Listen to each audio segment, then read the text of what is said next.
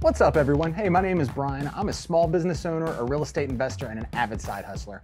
Welcome to my channel and to my porch swing. Have a seat. Stay a while. To determine the best business ideas for a small town, I took a couple of things into consideration. Number one, repeat business. With a small population, this is one of the key aspects of running a successful business. Because if people only need your product or service once, you may do great for a period of time, but with every sale, your potential customer base is reduced. And once you've serviced everyone, then you're out of customers. Your business is done. However, don't completely dismiss an idea that doesn't allow for repeat business. I mean, it may not be a long-term business, but if you can make good money in a short period of time, it's probably worth it. And number two, a reasonable startup cost. Small towns often can't support the type of pricing structure that larger communities can. There simply isn't as much money circulating in smaller communities. And because of that, we want to make sure your startup investment is reasonable based on the amount of revenue that this business can generate. But as a side note, one huge benefit of doing business in a small town, it doesn't cost as much money to operate there. Your rent will be cheaper, your labor will be cheaper, your living expenses will be cheaper.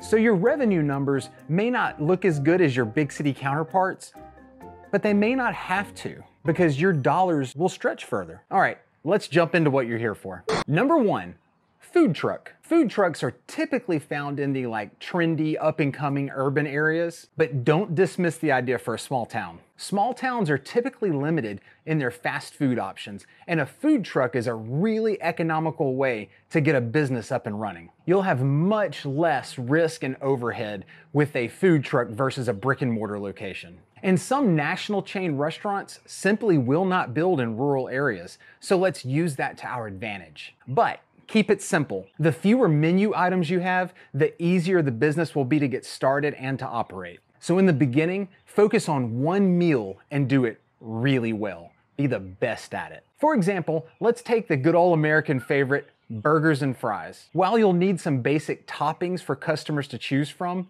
all you're cooking, burger patties and French fries. Or if burgers aren't your thing, maybe chicken strips or tacos or quesadillas. Just choose an item that you think will go over well in your community, stick to that, and go for it. And once you're able to run this business in your sleep, if you need to at that point, you can add additional menu items. But if it's working as is, leave it alone. I always like the acronym KISS. Keep it simple, stupid. You make good food, make it fast, and price it right, you will build a loyal clientele. No doubt. Now, don't forget to check with your community and the health department about permits. You don't want to get in trouble with that. Number two, laundromat. Laundromats do require a brick and mortar location, and for that reason alone, this is likely the least profitable idea in this list. But it's also the most hands-off business in this list. In a rural town, you'll have a good bit of the population that works labor jobs, and that means there'll be some really dirty clothes in your community. Clothes that are so dirty that a lot of people will not want to wash them in their home washing machine. You simply provide a few commercial washer and dryers, and you'll have a good business. You should be able to find a small retail building for a fairly cheap rent. And it doesn't have to be a beautifully renovated space, just a clean, well-lit facility with equipment that works. You could even throw some vending machines in there to make a few extra bucks. Oh, and maybe you could park your food truck in the parking lot too. Folks could eat while they dry their clothes. Number three, small engine repair shop. If you've ever taken your lawnmower to be serviced, you know that these guys always have a huge waiting list,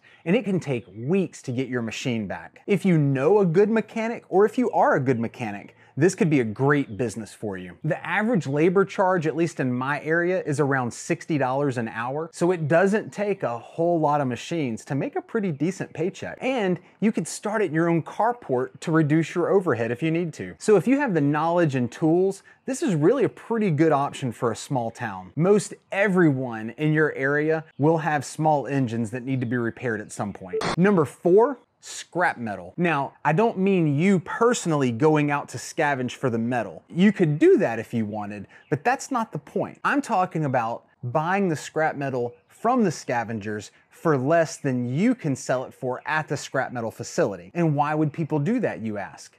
Well, if you're in a smaller town, likely the scrap metal facility is a decent drive away from you. So let's assume it's 1 hour from your town. If someone has 50 pounds of aluminum and the scrap metal yard will give them $1 a pound. I have no idea if that's what they'd actually give you. I'm just using it as an example. But so we'll just say that they would pay $1 for every pound of aluminum, and someone has 50 pounds. It's not worth it for that person to drive 2 hours for $50 worth of scrap aluminum. But if they could come to you in 10 minutes and get 50 cents a pound, well, they don't have to drive 2 hours. You get to buy it at 50 cents and you can sell it for $1. All you have to do is throw it on your trailer and hang on to it until you have enough to make the trip worth it. So now you've saved your customer from having to drive 2 hours for 50 bucks, and you get to make a little money off of it too. It's a win-win situation. And the best businesses are symbiotic transactions. When everyone wins, everyone is happy, and when everyone is happy, a business will flourish. Number 5, a welding or metal fabrication shop. There are a number of things that can be done with this type of business. Your particular offering will be heavily influenced by your knowledge, skills, ability, and the tools that you have on hand. In a rural community, people tend to use more machinery and equipment that needs to be either repaired or altered for their needs. And it's often substantially less expensive to repair than it is to replace. If you're in a farming community, farming equipment is put under a lot of stress and parts break. Very few people have the knowledge or the skill to do metalworking themselves, so competition will be low. You could also get into building or fabricating custom things like deer stands or tables or stair rails, utility trailers, you name it. The only limitation is your skill set and the equipment you have on hand. When you really start thinking about it, the opportunities for metalworking, they're almost endless. Number 6, heavy equipment operator. Are you familiar with heavy equipment like dozers or excavators, or even smaller machines like tractors? If so, you could do dirt work or land clearing. In rural areas, there are always people that are looking to have their gravel driveways repaired, or a home site prepared, a cutover cleared for pasture land, or to build a pond. Now, this may seem like a really expensive venture to get into because of the cost of the heavy machinery, but you can always rent it. And as long as you account for the cost of the renting in your price, you'll be totally fine with that. As business picks up, you could buy your own equipment if you needed to, or maybe you just keep renting it. That's something that you would have to determine once your business really takes off and you see what the needs are. Number 7, an online business. Okay, so small towns do have a small population. Thankfully, we have the internet, which gives us access to everyone on the planet nearly. So if you have skills to do things like make custom jewelry, or make leather wallets, or wooden bowls, or anything that you could make that you can sell online through either Etsy or eBay. Maybe you could start a blog or a YouTube channel. Country life tends to do really well on YouTube, especially when you can show something unique about your country life. Maybe you're an organic watermelon farmer. As silly as it sounds, there is an audience out there for you. There's an audience for everyone. All you have to do is shoot some videos, figure out how to edit them in a way that they're halfway interesting, and post it on YouTube. Eventually, you will find your audience. And let me tell you, I'm learning from experience, the YouTube paychecks, they're pretty good. They're a lot better than I expected. And you see, my channel's not that big. At the time of recording this, I have just over 2,000 subscribers. In my first week monetized, I made $800. Online opportunities really are endless. This video is not touching anywhere near all of the ideas out there that exist. So if that's something that does interest you, don't stop with my video. Keep looking. There are so many ideas and there's so many good videos out there that can walk you through step by step how to do it.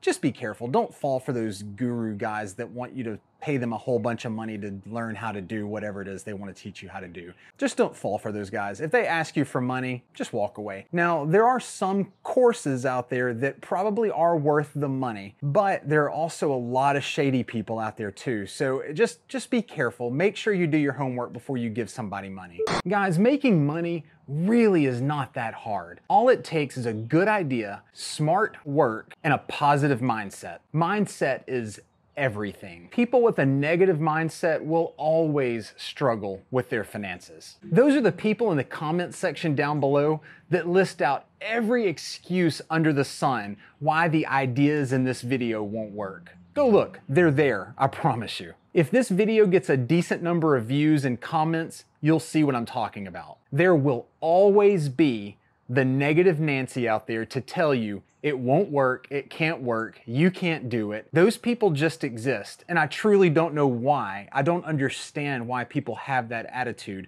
but they do. And like Henry Ford said, whether you think you can or you think you can't, you're right. So if you're the person down in the comments below saying, this idea is dumb, you can't make money doing this, you're right.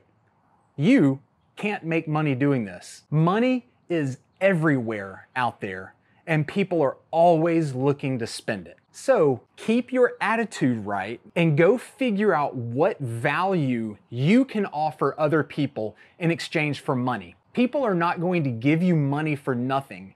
You have to find a way to create value for people. Money is not scarce. It's everywhere. It's all around you. And you have to keep in mind that money has a different value for everyone. While $1,000 might be life-changing to you, there are people out there that could drop $1 million on the street and not even bother to bend over and pick it up because it's not worth their time. And I'm serious, those people do exist. And people that have money will pay whatever they need to pay to get the things that they want or need. You just have to figure out what those things are. And speaking of attitude towards money, if that's something that you need help with, watch this video right here. Seriously, this video will help you get your mind right. Guys, thank you for your time. I sincerely appreciate it. And if you like this video, please take a moment to like this video. And also, while you're down there, go ahead and hit that subscribe button and that notification bell, and that way